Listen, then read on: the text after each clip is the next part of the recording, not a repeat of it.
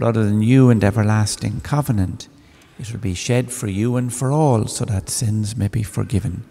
Do this in memory of me.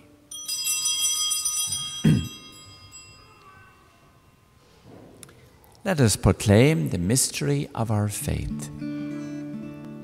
He is Lord. He is Lord. He is risen from the dead, and he is Lord. Every knee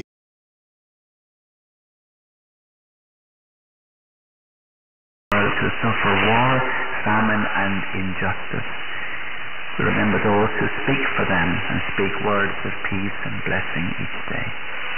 We join with Mary, the Mother of God, with St.Patrick and St.Brigid, St. Ailbe of Clane, and all the saints as we praise you through your Son, Jesus Christ. Through him, with him, in the unity of the Holy Spirit, all glory and honor is yours, Almighty Father, forever and ever. And all who have gone to their place of resurrection, give them the fullness of eternal life. We remember the sick of this community.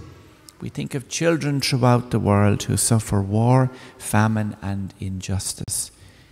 We remember those who speak for them and speak words of peace and blessing each day.